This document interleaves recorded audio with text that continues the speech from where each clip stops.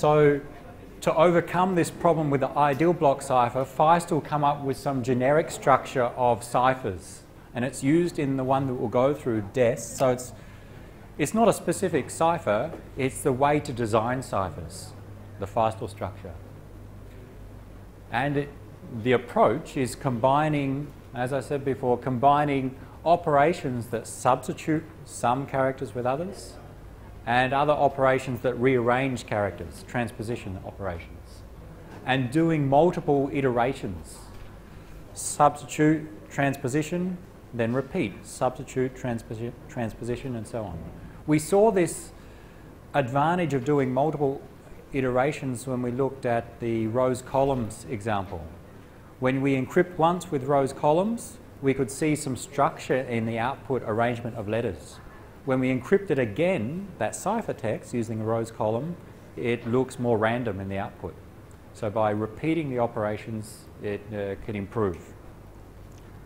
Of course, if you repeat the operations too often, your performance goes down because each operation takes time to implement or to execute. So that's the basic concept. We'll see in the next slides well, let's see now the structure. And not so clear here, and in fact you do not need to remember this. We'll see the structure with an example. It's a way to design ciphers. On the left-hand side here is the encryption, and the decryption is on the right where we go up. The idea is we take an input plain text at the top when we encrypt, we split it into two halves. So we take our block of n bits and split it into two halves, and we operate on a half of the plain text at a time. We operate on the right half. We apply some function f using a key. So we have a key as an input, but in fact we have multiple keys as an input. We're going to apply operations and repeat them. We'll call them rounds. We do one round, and then another round, and another round. And each round we'll use a different key. So we have what's called round keys. And we see here K1, K2, and this example up to round 16, K16. In fact, the users do not have multiple keys. The user selects one key and generates round keys from that one key. We have one key as input. We'll have some algorithm such that we can calculate 16 different keys. They are called the round keys, K1 through to K16 in this example. In each round, we take the right half, apply some function, and that's where we'll do our substitution,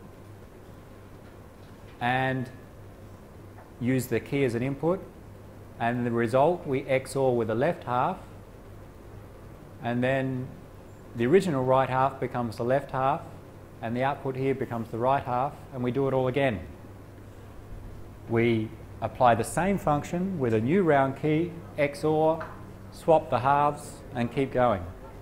Until the end, we do a final swap, and we get our ciphertext. So the swapping of the halves is doing a transposition. It's rearranging the characters. And it's having, it means we're applying some substitution, which is in the function, on different sets of bits each time. We'll see this more clearly when we go through DES. Importantly, the decryption is just the inverse, or the opposite. We take ciphertext and we apply the same operations, the same approach. Left half, right half, apply the same function, XOR, and do it in rounds. In the decryption, we use the same code as we use for encryption. We use the same operations. We, of course, have a different input. In the encryption, we have plain text. In the decryption ciphertext, we have the keys, the same keys in decryption as in the encryption, but we use them in the opposite order. Here we use K1, K2 through to K16. In the decryption, we use K16 first, and then K15, and then finally K1 at the end. The practical consequence here is that if you implement the encryption, your decryption is already implemented. You just need one implementation because it's the same code for encryption and decryption. So that makes the practical implementation easier. The piece of hardware that does the encryption also does decryption. It's just the inputs vary. So that's useful for ciphers because it cuts down on the cost and the memory requirements for encryption, for the implementing the algorithm. But let's see some examples. What have I skipped? Diffusion and confusion. The Feistel structure is applied in many ciphers today, so it's a way to design ciphers. It's not a specific cipher itself. We split the plain text into halves. We have round keys or sub-keys, which are generated from the original key. We have some round function, some function or operation. We do substitutions using an XOR and permutations or transpositions by rearranging the halves. It applies the concepts of diffusion and confusion, which are important in ciphers. The person who came up with a description of these concepts, you know him from CSS322, Shannon. Remember the Shannon capacity? Shannon was a guy who came up with a lot of mathematics about data communications, how fast we can send data. Shannon capacity. And he also did a lot of things on cryptography. There's similar concepts. It's about manipulating information, manipulating bits. So he was quite famous both for cryptography and data communications. And he described diffusion and confusion and the concepts. They're reasonably simple. Diffusion is this concept of, in the plain text, there's some statistical characteristics. I always use the example, in typical English language, you count the number of letters, approximately 12% will be the letter E, because the letter E is the most frequently used in English words. That's some statistical nature of the plain text. That's always there. Diffusion is about reducing that in the ciphertext. That's the idea. If there's some statistical characteristics of the plain text, diffusion reduces those statistical characteristics in the ciphertext, such that, for example, in the ciphertext, there are just as many E's as there are F's, as there are the letter X, and so on. There are no, in the ciphertext, one letter does not occur more frequently than another letter. That's the idea. The truly random distribution of letters in the ciphertext. An example is that, or one way for diffusion is that we have one letter in the plain text impacts upon multiple letters in the ciphertext. In some of our classical ciphers, we saw that's not the case. We encrypt with a monoalphabetic cipher. We encrypt the letter A in the plain text and we get some letter Q in the ciphertext. This letter on the input only impacts upon one letter on the output. One way to achieve diffusion, to reduce the statistics in the ciphertext, is to have an algorithm so that one plain text letter changes many ciphertext letters. So if I change, let's say maybe a different example. My plain text was hello. And let's say I get, using one cipher, some ciphertext Q, S, B, X, C. Okay? Don't care what the cipher is, but I have some plain text, I get some ciphertext. Let's take another plain text, different by one letter. Changing that one letter, if that gives us Q, S, B, X, T, for example, our algorithm, this one letter changes just one letter in the ciphertext. That's bad from the diffusion perspective. What we'd like is changing one letter in the plain text to produce many changes in the ciphertext. For example,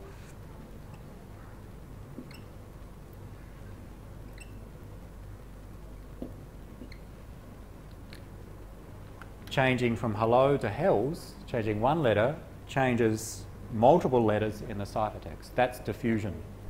And that's desirable because it spreads out the statistics of the ciphertext. How do you do that? How do you achieve diffusion? One way is to repeatedly do a transposition, rearrange letters, and then apply some function to on those letters. We'll see the example of the function in DES. So, and then do that again. Rearrange the letters on the, so take the letters on the input, rearrange them, apply some substitution function, then do it again. Take those, the output letters, rearrange them, some substitution function and so on. Keep repeating that. And the idea is then by changing one letter on the input, multiple letters on the output will change. So diffusion is to get rid of the statistics in the ciphertext.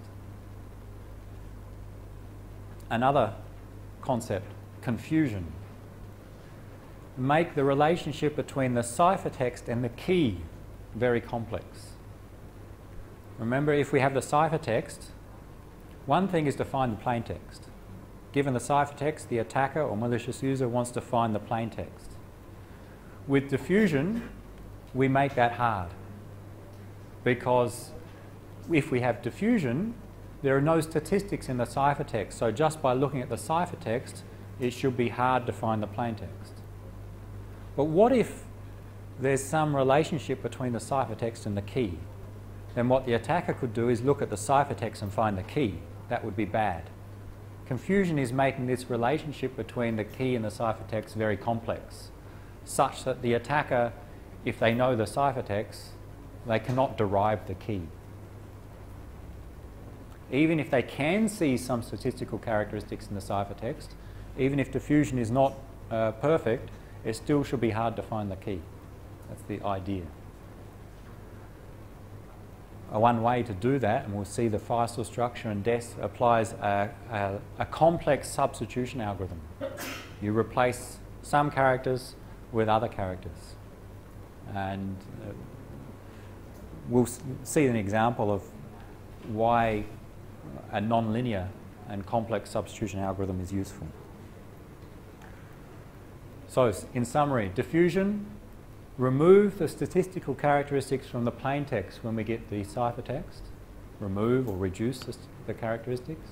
Confusion, make it a complex relationship between ciphertext and key. Other concepts.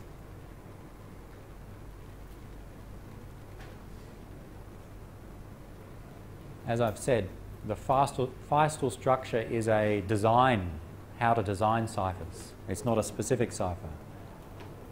So there are many parameters unspecified. So you can get a cipher by setting those parameters. So how big should the block be? Feistel structure doesn't tell us how big the block should be, but people have come up with reasonable values. For example, it can be, typical values include 64 bits, maybe 128 bits. The larger the block size in the Feistel structure, the more diffusion is present. The key size. First, a key should be large enough such that a brute force attack is not possible. Remember, brute force, try all keys. 128 bits is large enough because, going back to some of our earlier slides, 128 bits, 2 to the power of 128 combinations, even with the fastest computers, not possible to break in our lifetime. So make it large enough so there's no brute force attack. And also, with the Feistel structure, the larger the values, the more confusion present. How many times do we repeat the operations? The more times you repeat, the better, or the more secure the ciphertext. So the more rounds, the better. A typical value is 16. We will see that's a common value used. But the more rounds, the slower your encryption will take, because every round takes some time to perform. And if you keep repeating that, it increases the time to encrypt your data. In each round, we need to generate subkeys or round keys. How do we do that? Well, we need a complex algorithm for doing that. In each round, we apply some function f. What is it? Well, we'll see an example. It should be complex.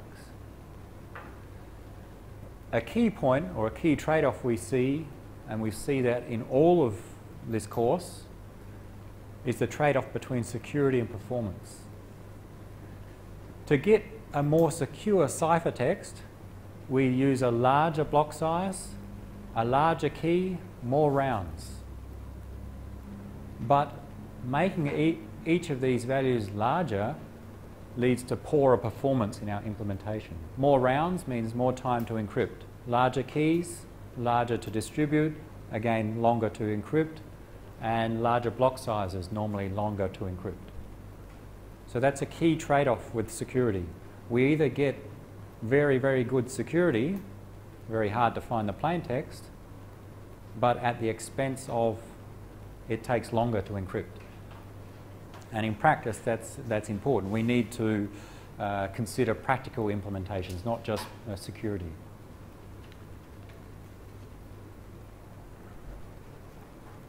We'll not go through the example. What we'll do is use the data encryption standard as an example.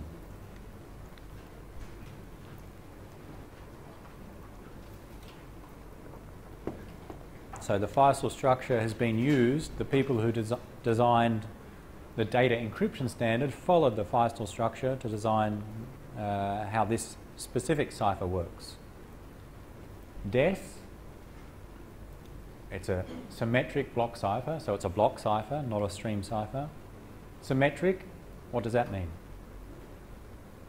What's a symmetric block cipher? A symmetric cipher.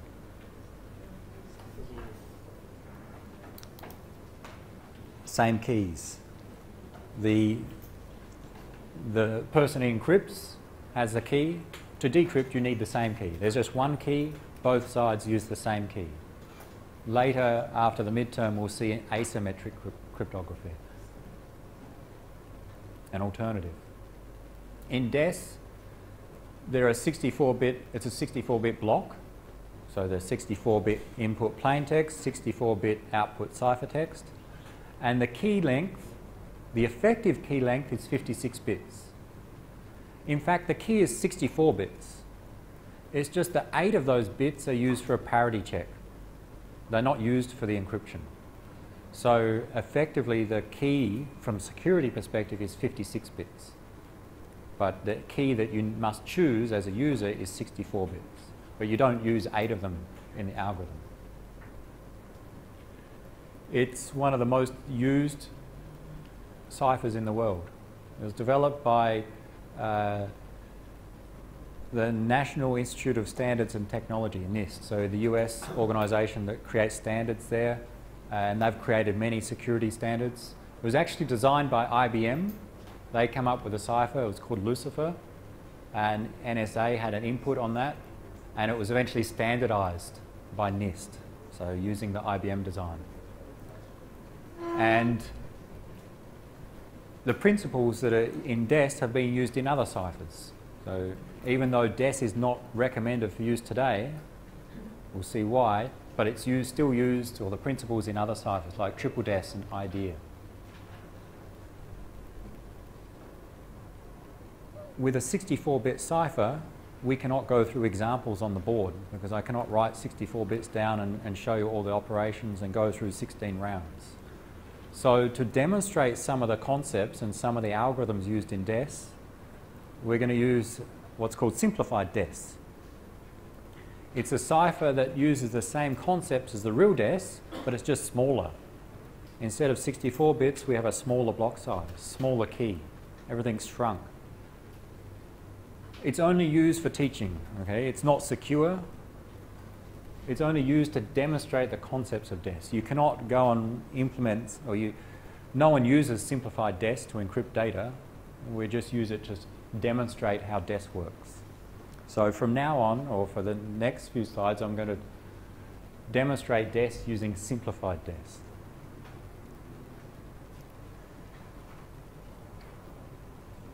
So we'll go through the algorithm of simplified DES, and then at the end we'll come back and compare that to the real DES. And you'll see how close they are. And with simplified DES, I'll go through an example.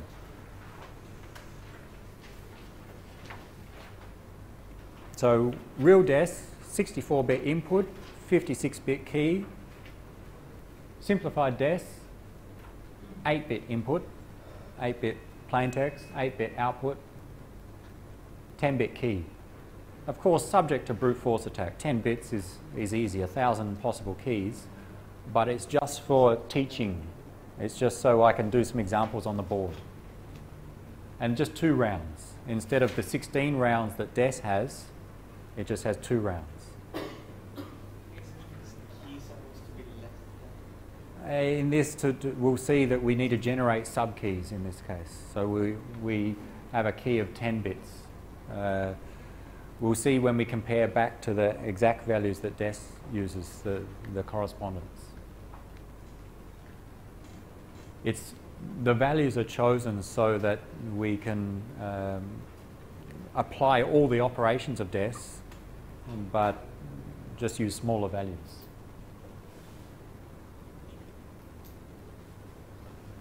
Let's go through it. The example I'm going to go through, I'll go through on the board. I think you have it somewhere in your handouts. Let's hope so. Hopefully at the end of the DES lecture notes.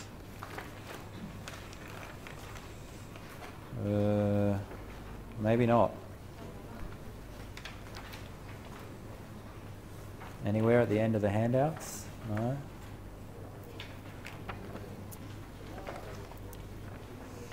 Okay, if you don't have it, then in fact it looks like you don't have it. It's on the website.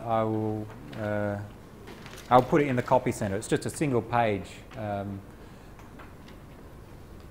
So if you miss something on what I go through on the board, then you'll get it there. We're going to encrypt some data with simplified DES, just to demonstrate the steps.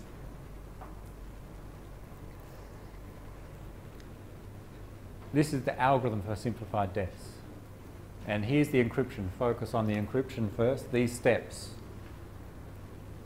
It's a block diagram. We take as an input 8 bits of plain text. We're going to apply some operation. And in this case, IP stands for not the internet protocol, but initial permutation. A permutation is a rearrangement, a transposition.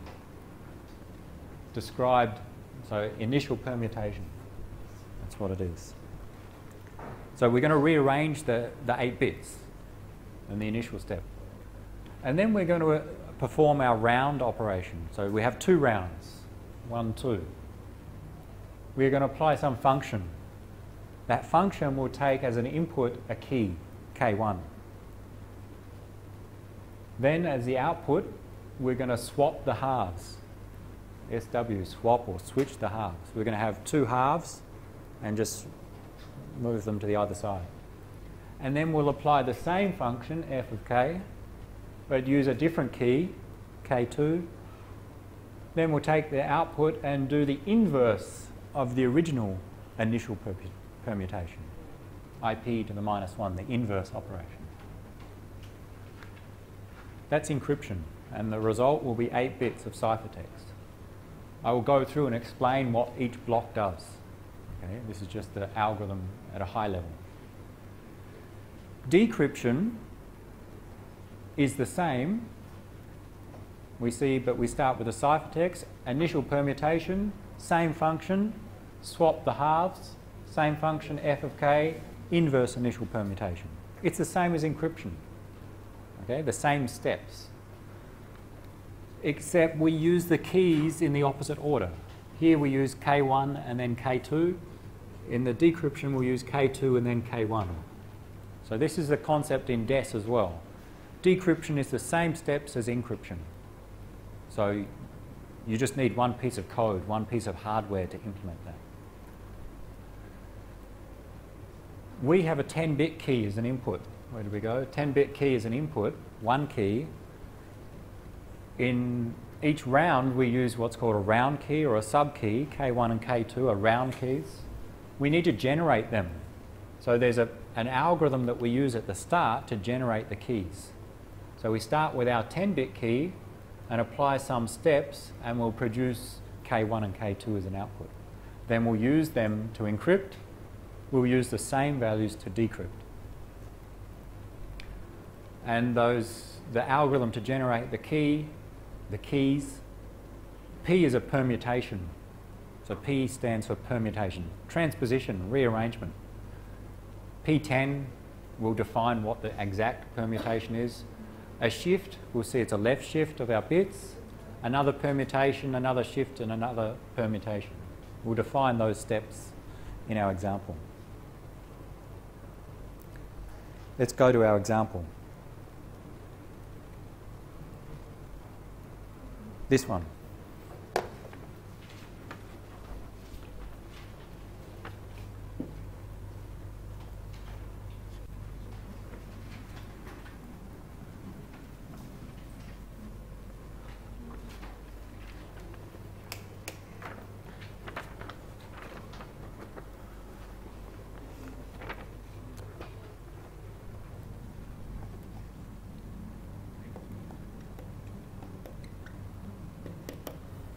Check it's the same one I've got. Yep.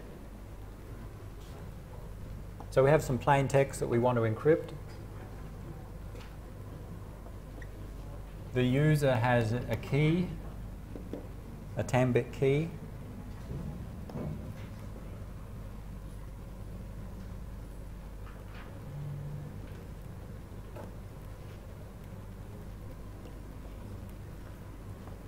We're going to encrypt that plain text with the key and everything. If we go correct in the example, we should get that ciphertext as an output. So I'll show you the operations using this example. What do we do first?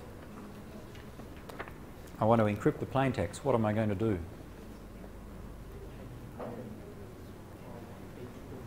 Again? Split them up. You're too far ahead. What do I need first? Well, actually you could, but the first thing we need to do, in fact, is to generate the keys. So think, before we encrypt, we do this middle part, which is the key generation. We have one key. We're going to need K1 and K2. The key generation algorithm, these steps, is the same at both encrypt and decrypt. So let's go through the first step of key generation. And it's a bit more detail here. How to read this diagram is that, all right, we have a 10-bit key. This line, this arrow with the slash and the 10 means the number of bits that are passed along that arrow. We start with 10 bits. We apply a permutation, P10. That is, we rearrange those 10 bits. The rearrangement is fixed. Whenever we have some 10 bits, we always rearrange them in the same way, according to P10. What is P10? What is that rearrangement? Is defined here. This is P10. The way to read that is that we have 10 bits on input. The first bit becomes the 7th bit. The second bit becomes the third bit. The third bit of our input becomes the first bit of our output. So that's how to read this diagram, the permutation. So it tells us, when we have 10 bits of input, how to rearrange those 10 bits. And that's fixed for the algorithm. The attacker knows that, so everyone knows that. And it's always the same. And the same in real desks. There's a permutation. It's much bigger. It's not on 10 bits. It's much bigger, but again, it's defined and fixed, publicly known. Similar, we'll see some other permutations, P8 and P4. So let's do it. P10.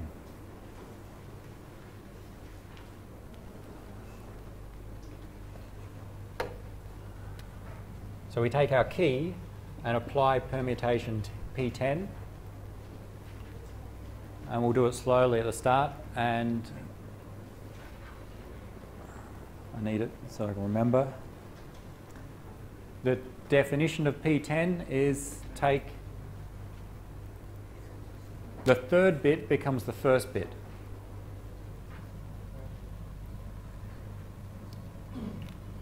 So this is P10 we're doing here, just to make it clear. So the third bit becomes the first bit.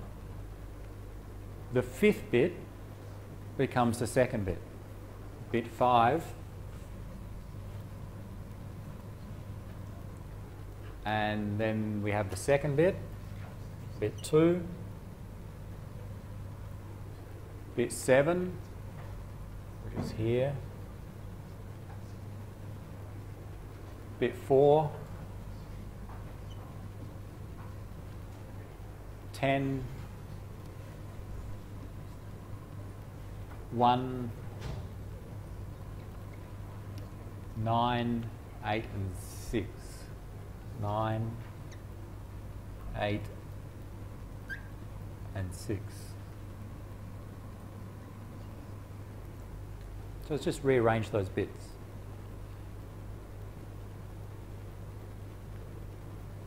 Any questions on that? Because we'll use the same concept in other permutations, and I won't go through it in all the detail. So the output of the P10 operation is the 10 bits 1, 0, 0, 0, 0, 0, 1, 1, 0, 0. Nothing complex about that. Just make sure you understand the notation we use in the, on the slides.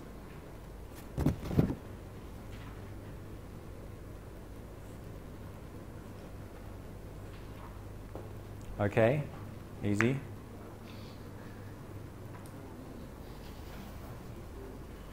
Not easy. Why? Rearrange 10 bits. It's one of the easiest things you'll get in this course.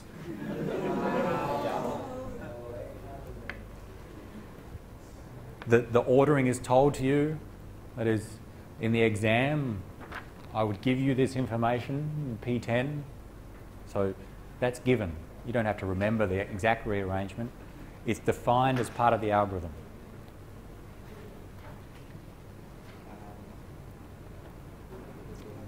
It's a transposition. Similar to the rows column cipher, the rail fence cipher. They just rearrange the letters. This is just rearranging the bits. Of course, on its own, there's no security value in it, because on its own, if the attacker has this and they know the arrangement, they can easily get this. But we'll see as we go through, as we apply multiple transpositions and substitutions, it should be hard for the attacker to work out, given the ciphertext, what the plaintext key is. So let's keep going. What's the time? We'll go through for another 20 minutes or so this example, and then we won't get through the end. And then at the end, I'll give it another example on our steganography. See how far we can go. That's P10. This step. And now we split it into two halves, the left and the right half.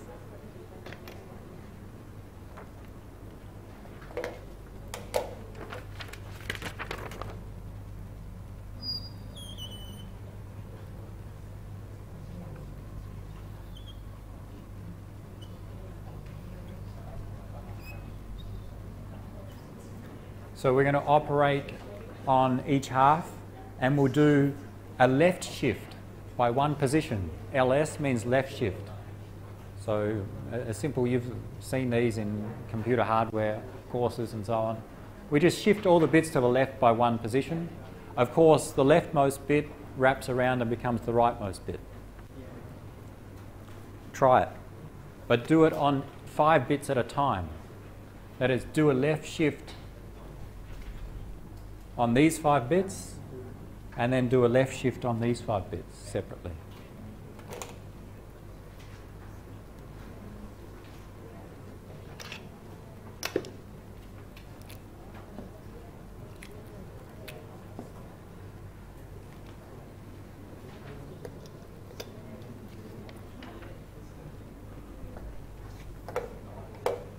So this was P10. Now we're doing left shift. What's the first? What do we get? So the second bit becomes the first bit. So it's just this.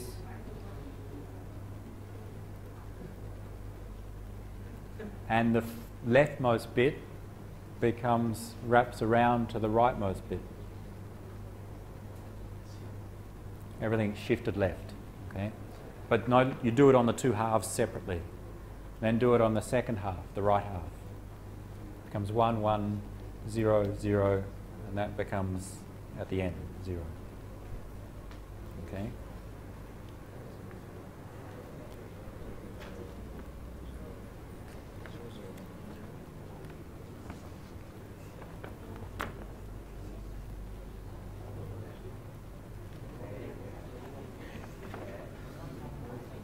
And then we join them together again. We've got the 10 bits back together and apply P8. P8 is both a permutation and a selection. Note there are 10 bits in, 5 plus 5, 10 bits in, 8 bits come out. So 10 bits come in, 8 bits come out. We rearrange and discard 2 bits. And it's defined here. 10 bits in, the 8 bits out, we get rid of bit 1 and 2. So apply P8 on these 10 bits. What do we get? We get bit 6, 3, 7, 4, 6, 3, 7, 4, 8, 5, 10, 9. 8 is 0, 5 is 1, 10 is 0, and 9 is 0. So that's P8 being applied. We rearranged those bits, but only 8 of them. Bits 1 and 2 we discarded.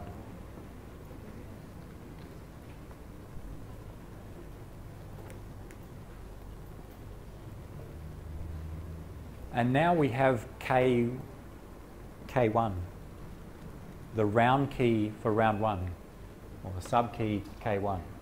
That's the output here.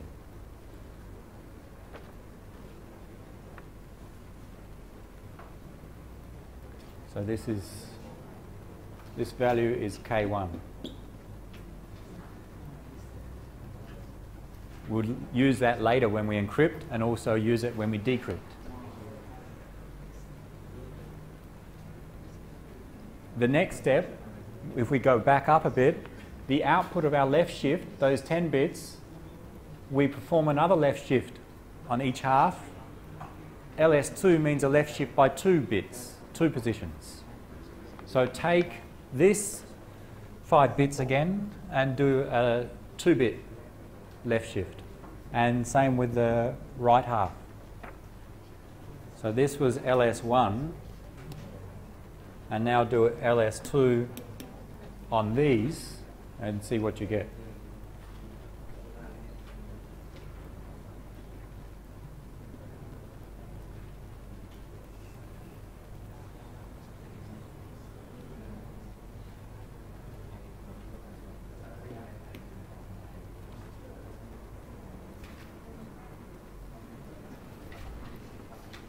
And to finish, do P8 again.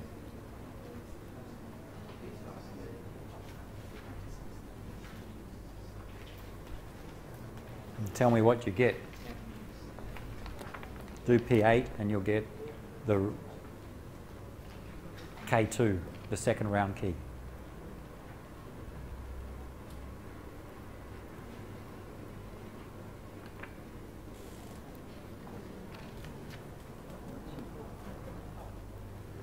Yep.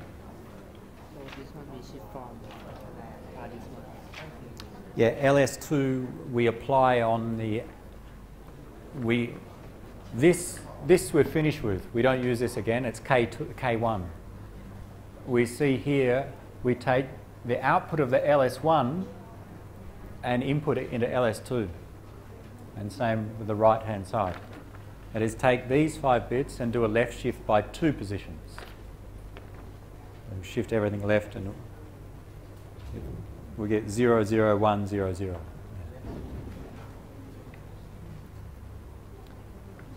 Let's just make this clear.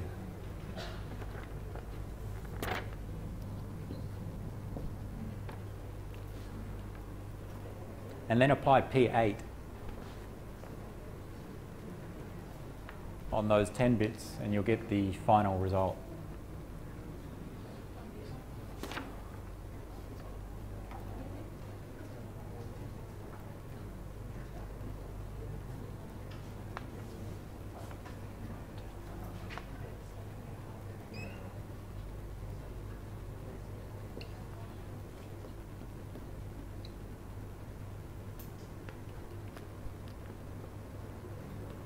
So the last 10 bits we applied P8 again. We'll get rid of bits 1 and 2 and rearrange the other 8 bits, and the result is K2, the second round key.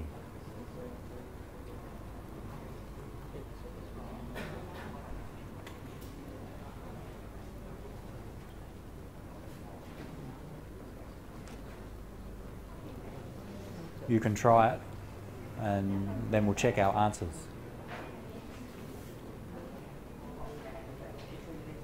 Okay.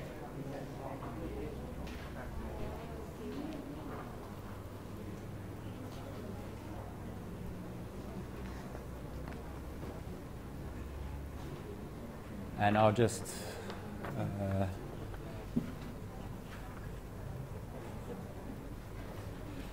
to make some space, I'm going to clean these off. So P10, rearrange the first 10 bits, a left shift on each of the halves, and then P8 gave us K1. And then going back to these 10 bits, we apply a second left shift by 2 positions, and then P8 gives us the K2. This is P8 here.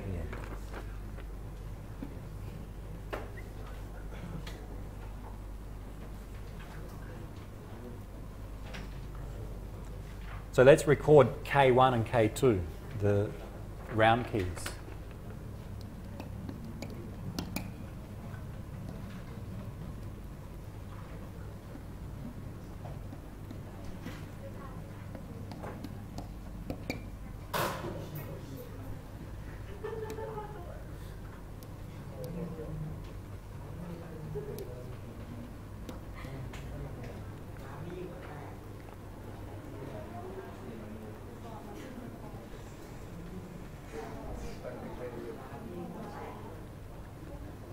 We've just done the middle part, these steps. We now need to encrypt our plain text.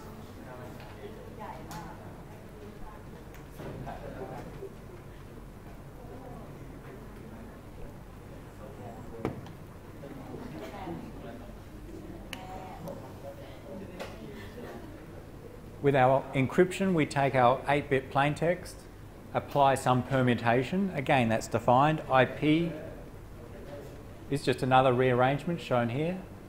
It's an initial permutation. We just do it at the start and we do an inverse at the end. And then we apply some function f of k. So let's first do the initial permutation and then describe the function. Take our plain text, 0, 1, 1, 1, 0, 1,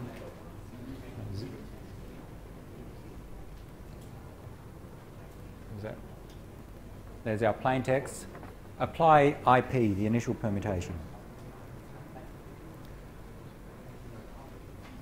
We get the second bit, bit 2, bit 6, bit 3, bit 1. So reading through here, bit 4, 8, 5 and 7. 4, 8, 5 and 7. That was applying IP from our plain text.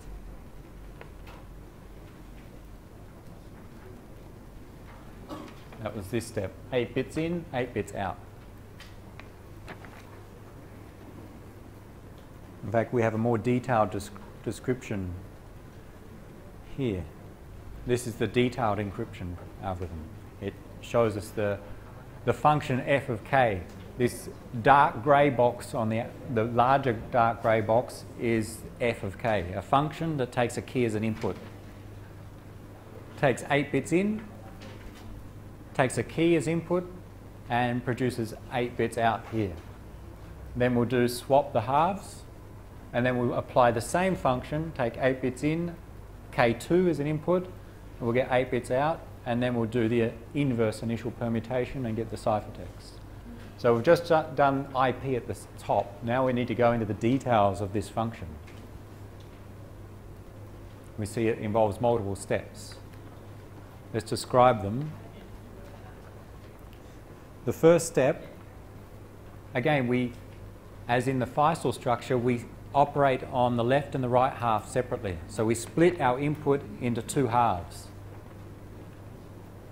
And you see here, the left half, follow this line, 4 bits, the left half is not used until the end. We do all of this on the right half, so the rightmost 4 bits. We take the right 4 bits, EP, expand and permutate. We take 4 bits in, we're going to get 8 bits out. Permutate, we'll rearrange as well. We'll define, it's defined on the previous slides. Then we'll take those 8 bits and exclusive OR with the key, K1, which we just calculated, the round key. Then we'll take each half, so we have 8 bits, so 4 bits at a time, and apply an S box. And this is not an X box, an S box. S stands for what? X. S stands for what? Substitution box. This is our complex substitution. This one.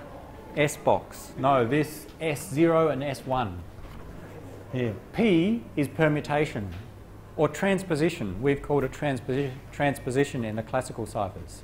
So 2 main operations in ciphers: rearrange, P, permutation, or substitute, which are the S boxes here.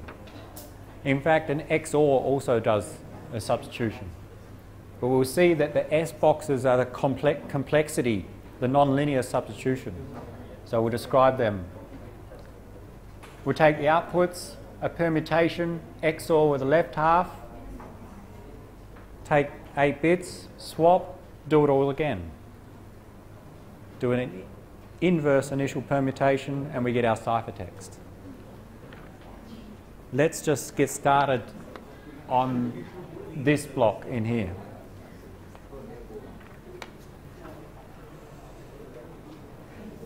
So we take 4 bits. We're just going to operate on the right half now. We're at this point, the 4 bits here.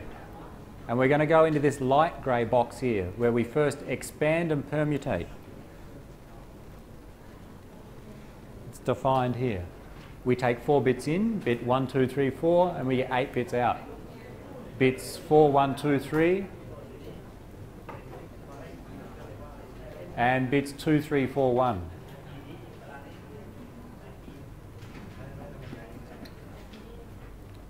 We took 4 bits and we get 8 bits out using the EP operation. That's this. We repeat the bits 2 times and reorder them. Any problems so far? Always an exam question. Encrypt this with simplified DES or even quiz questions.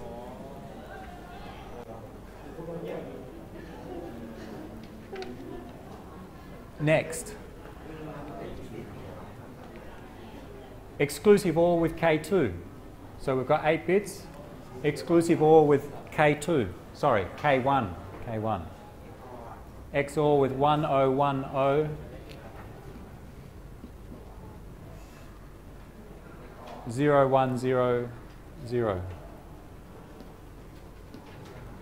this was our input. This is K2, K1.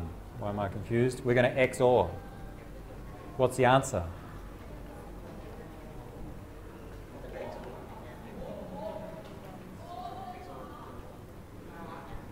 So perform the XOR. What's 1 XOR 1? Huh? You've got two choices. It's not 1. Exclusive OR. 1 XOR 1 is 0. 1 XOR 0, 1, 1. Did I get that correct? 0 and 1 gives us 1. The others gives us 0. So a simple exclusive OR. And we're now about to start our S box.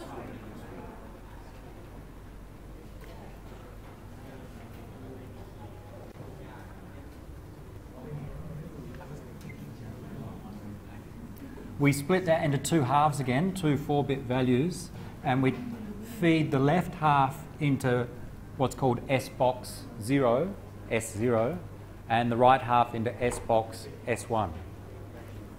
What are the S boxes? Well, we're going to substitute some values with other values. And they are defined where? They are defined here. So let's first consider the left half. The input is 0, 1, 1, 0.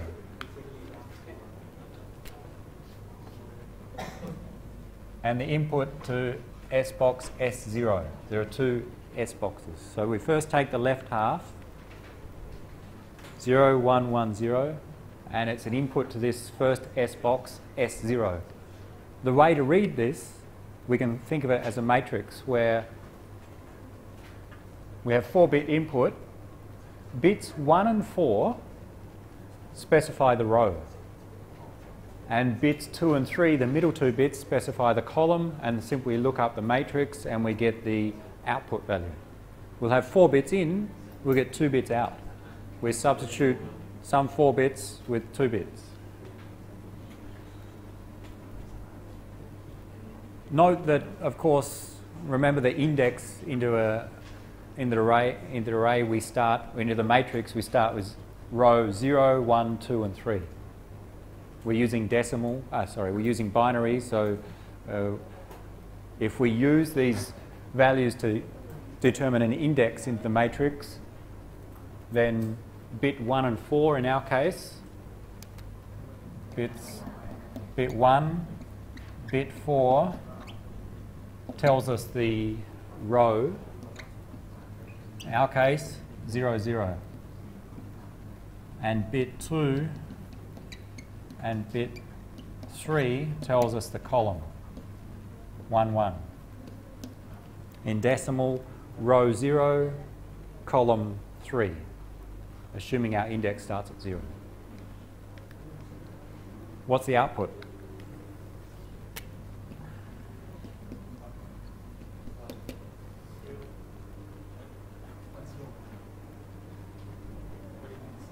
Row 0, so be careful. Row 0, 1, 2, 3, column 0, 1, 2, 3. Now just look up row 0, column 3, output is 1, 0.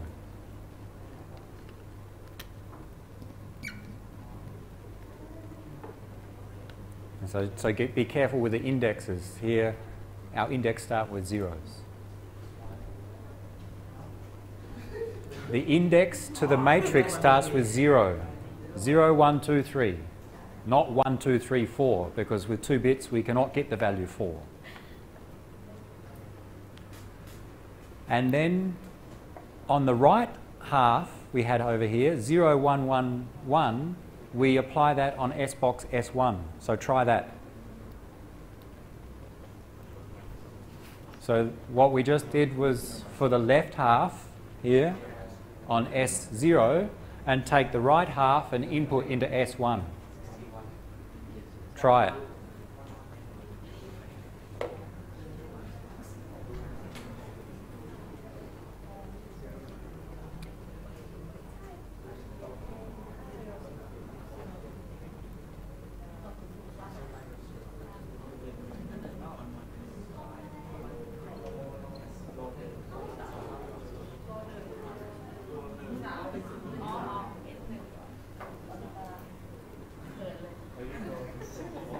So take those 4 bits and use them as the indexes for, or the index to find the element of S1.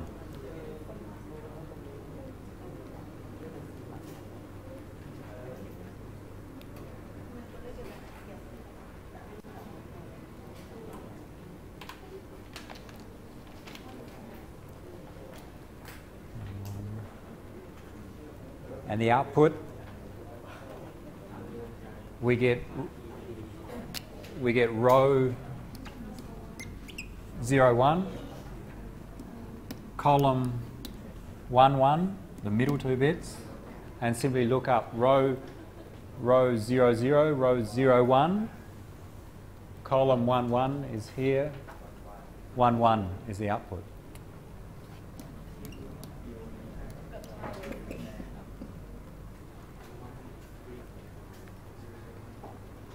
So that's how we use the S boxes, and these are a substitution and an important part of the algorithm. Note that if you look at the values, they're designed in a way such that it's hard to go backwards to, given one of these values, tell us what the input was. Okay?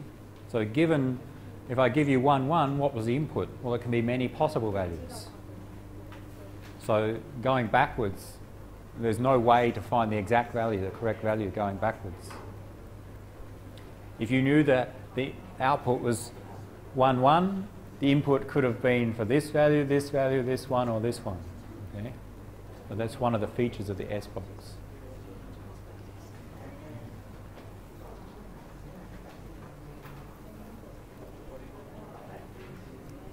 I think what we'll do in the last 10 minutes, we'll try and finish this first round, and then we'll leave it till next week to show the steganography example. Where are we going? Where are we? We are here. 2 bits as the output of each of the S boxes. Okay? And now you need to do P4. Try it.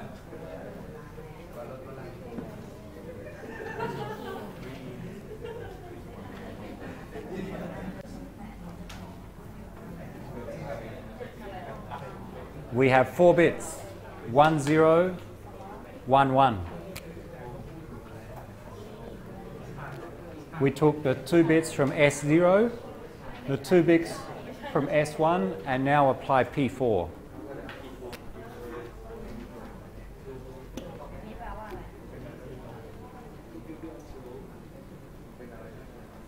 P4 is defined for us somewhere. 2, 4, 3, 1.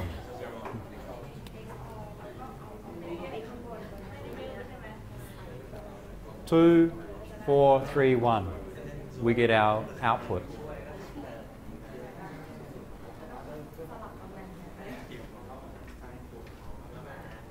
We're now here. After applying P4, we get 4 bits. And now we take the left side from IP, which I just removed. What's the left side of IP? The left side of output of the initial permutation.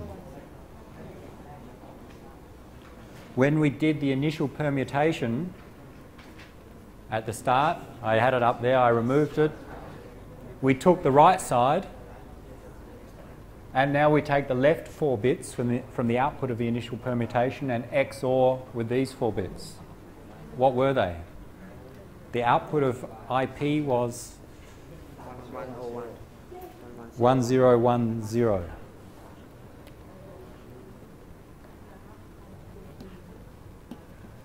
This is the left bits out of IP. So when you calculated the initial, or performed the initial permutation, you got 8 bits out. These are left 4 bits. XOR.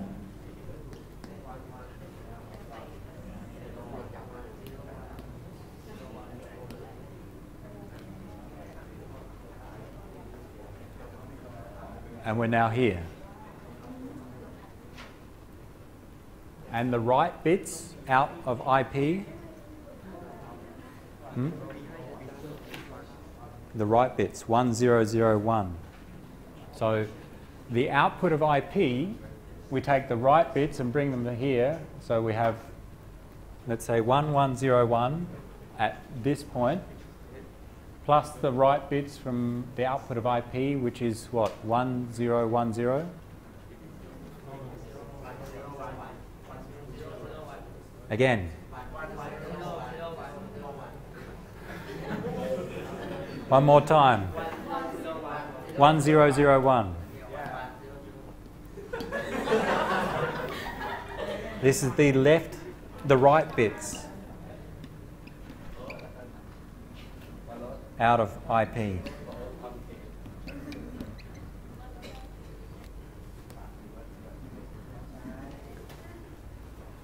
That is, we did P4, we took the left bits from IP, XOR, and then combined with the right bits out of IP, and we are here. We're at the end of f of k, our function. We swap the halves.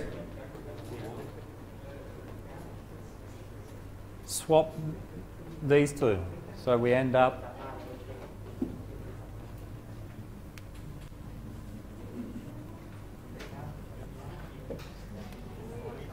so again we had 1101, 1001, and now swap the halves.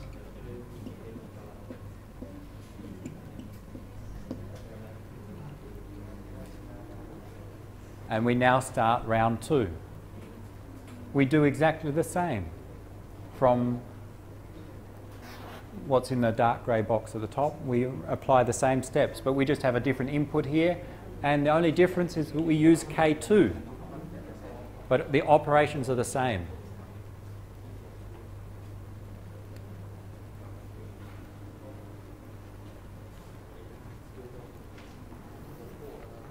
And you will do that and find out that the output here, you'll apply f of k, and you'll get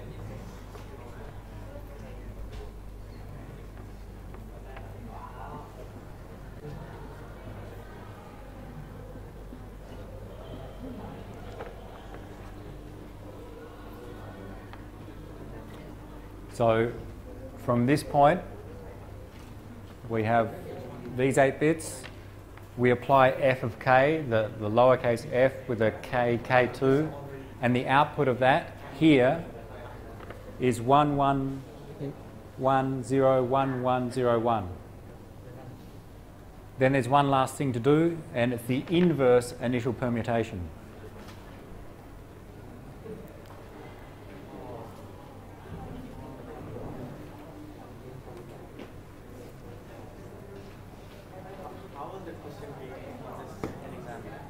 In the exam, you may see from past year exams, then I've given you, for example, the pictures of the algorithm and the permutations, and it's simply encrypt this, decrypt this. It won't be like this. Usually it's not the whole step. It may be, for example, here's the input to this block, tell me the output or the ciphertext. Takes you 10 minutes, doesn't take long. No.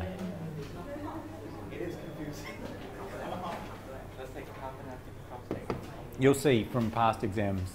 But I think recently I haven't given long questions on this.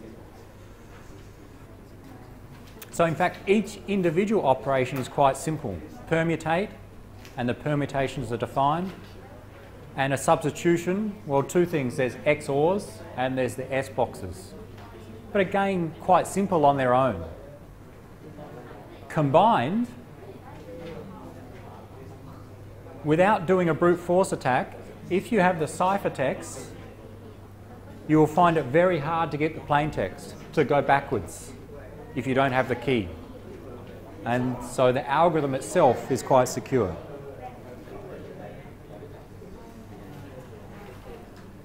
Any questions on those steps? We're not going to go through the second round yet. Yeah? How do we do the inverse? Okay, how do you do the inverse permutation? That will be your homework. Work out the inverse permutation. What do we mean by the inverse? Oh, here it is. It's the inverse of IP.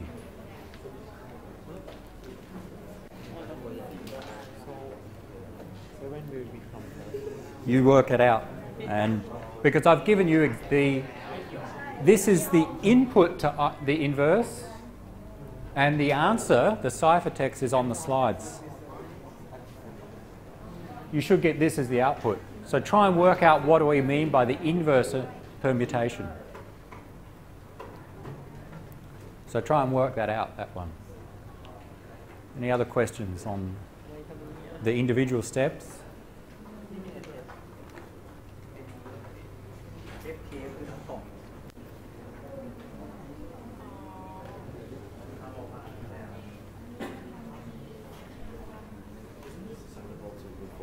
Sorry? Isn't this susceptible to For sure. Simplified DES, we can do a brute force, but simplified DES is simple for teaching. Real DES, 56-bit key, also susceptible to brute force, but it's no longer used because the same concepts are used in other ciphers. We will see, we'll look at the advantages and disadvantages of real DES next week. So next week what we'll do is summarise on simplified DES and more importantly compared with real DES and see the similarities. 5 minutes, one last example.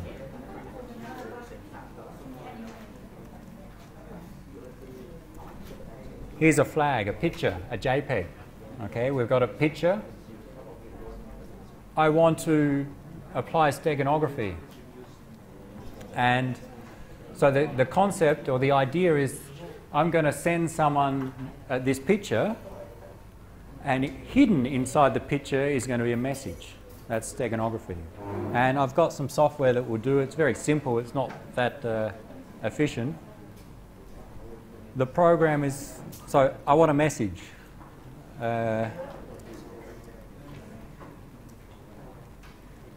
So we have our secret message.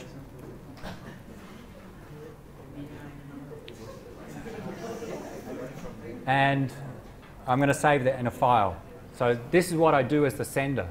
Okay, I create my message, save it in a file, whatever we want to call it, my message. So we have our message in a file, and then we use some program. The idea is to take a JPEG, and a JPEG is, or an image, is a set of pixels. And each pixel, each dot there, is represented by some number, some integer, or some binary value. And the idea is that what we can do in the structure of the JPEG file is change some of the bits. It may possibly change some of the pixels, the exact values, but from what you see, you will not notice any change. So change some of the bits such that we use those bits to carry the message. Because our message, if we convert using ASCII, we can convert to binary. My message is in binary, and those bits are then encoded inside the JPEG image. So I have a program that will do it for us called OutGuess. There are others that do it. It takes as the input the message, takes my picture, and produces another picture as the output, a second JPEG. It gives some statistics, we'll not explain, but it shows some statistics about the bits that have been changed in there, 118 bits changed. And it's created an image. And then I take that second image and send it to someone. Okay, so I take the second image and I send that to you, and this is what you see. So you receive this, and when you look at it, what's the difference? So this is the first image and the second image. Okay, there's no difference in fact in this case.